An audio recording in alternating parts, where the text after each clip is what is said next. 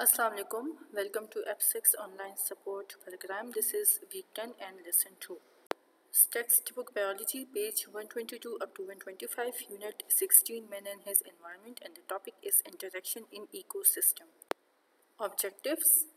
So by the end of the lesson you will be able to explain different types of interactions in ecosystem and examples of different interactions. Interactions in ecosystem. We know that we have many kinds of the interactions among the living organism in our ecosystem. So the interaction in the ecosystem may be of two types, that is intraspecific and interspecific. Intraspecific is the interaction between the members of the same species. Intra mean within. So the interaction within the same species is known as intraspecific interaction, while the inter mean between. So the interaction between the members of the different species are called intra-specific interaction. Some of the important interaction among living organisms in ecosystem are given below. So the first interaction is the competition. So there is always a competition among the organisms of the ecosystem for the utilization of different types of resources, that is the nutrients, space, etc. Even the plants also show the competition for the space, light, water, and the minerals. Always remember that the competition may be intraspecific or interspecific, but the intraspecific competition is always more stronger and more severe than the interspecific. This is because the species has more interaction with their own species as compared to the other species. Competition always helps in maintaining a balance between the available resources, and it also balances the number of individual of the species, as it keep a balance and a check between the number of the species. The second type of interaction is the predation. The predation can be defined as an interaction between two animals of the different species or between a plant and an animal. It means that the predation may be between animals of different species, and it can also be found in plants and animals. In predation, in the phenomena of predation, we have two organisms. The one is small and the other is large. The one is known as predator and the second is known as the prey.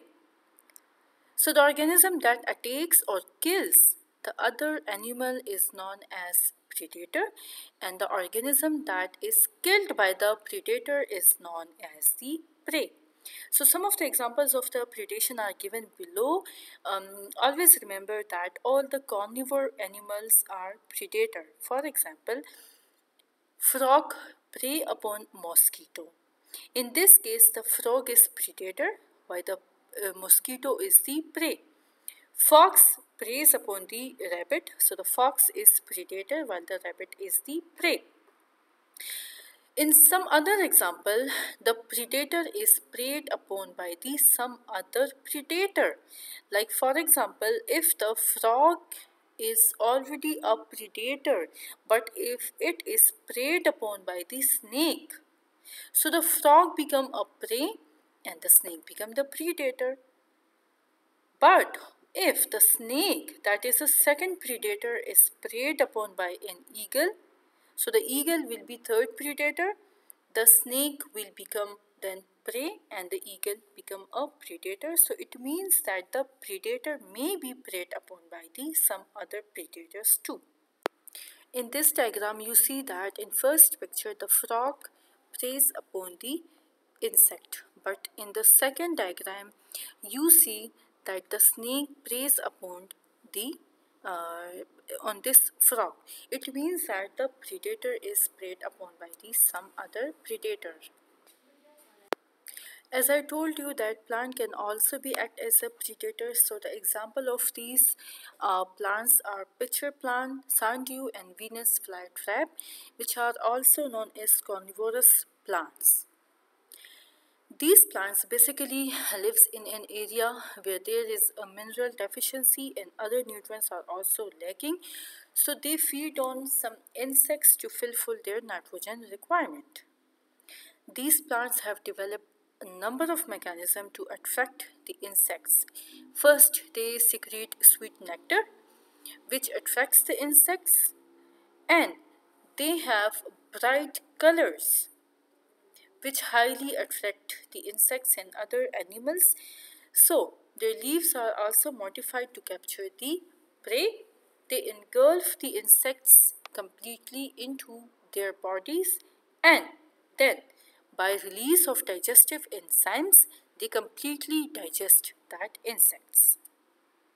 So, in this picture, you can see the different carnivorous plants which are highly attractive and they are very much beautiful, so the insects can easily attract and they can get their nutrients requirement. So the next interaction is the symbiosis. Symbiosis can be defined as the interaction as it is a relationship between members of different species in which they live together for a longer or shorter period of time.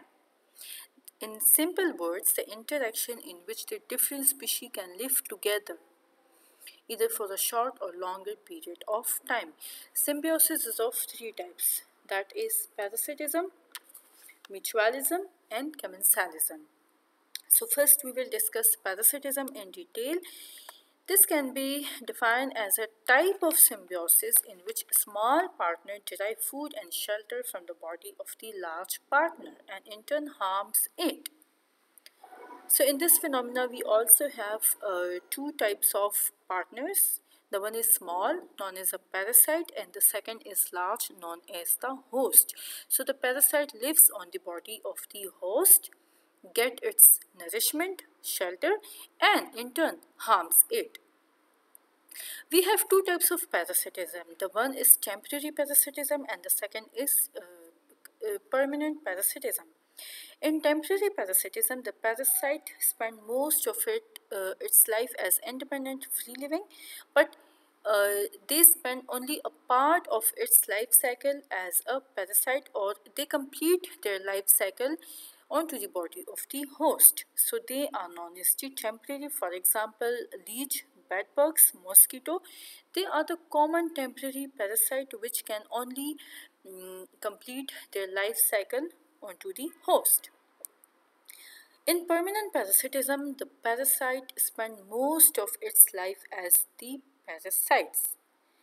The examples are bacteria, some disease-causing bacteria, and viruses. They are the permanent parasites. Now, the parasite can be classified as ectoparasite and the endoparasite. Ectoparasite are the parasites that live outside the body of the host, like mosquitoes, leech, lice, etc. These are the examples of the ectoparasites. So the second type is endoparasite that live inside the body of the organism and get food and shelter. Examples include bacteria, viruses, tapeworm, ascaris, entamoeba, plasmodium, etc. These are the examples of the endoparasites. Plants can also be a parasite on the other plant. These plants grow special type of roots into the host body and sucks the required nutrients from the vascular tissues of the host. So plant can also act as a parasite on the other plant. The second type of symbiosis is mutualism. It can be defined as a type of symbiotic interaction in which both the partners get benefit and neither is harmed. For example, termite eat wood, but this termite is not able to digest this wood.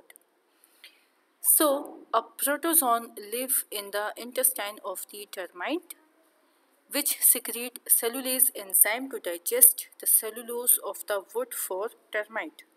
In return, the termite provides food and shelter to this protozoan. So in this case, both the termite and the protozoan get benefited, no one is harmed. The second example is of nitrogen fixing bacteria, which is rhizobium, and it lives in the root nodules of the leguminous plants like pea, gram, etc.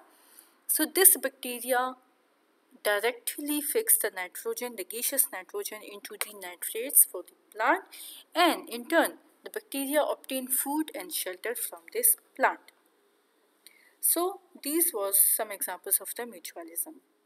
This picture shows the presence of protozoans in the gut of the termite, and the second picture shows the bacteria in the root nodule. The last type of symbiosis is commensalism. It can be defined as a type of symbiosis in which one partner is benefited while the other is neither benefited nor harmed. Example is of the epiphytes and the suckerfish. Epiphytes are basically small plants that is found on the large plants for space only. They can absorb the water and the minerals from their atmosphere, and they can prepare their own food. They are present on the large plant just to get space. The larger plants are neither benefited nor harmed in any way. The second example is of the suckerfish, which is attached to the surface of some large fish, that is shark. The suckerfish has suckers, so it can stick to the surface of the shark. In this way, the shark provides easy transport to the suckerfish from one place to other or to the new feeding grounds. So these are the examples of the commensalism, in which one partner is benefited while the other do not get any benefit or harm. The first picture shows the presence of the epiphytes on some large plant, while the second shows the attachment of the suckerfish onto the body of the shark.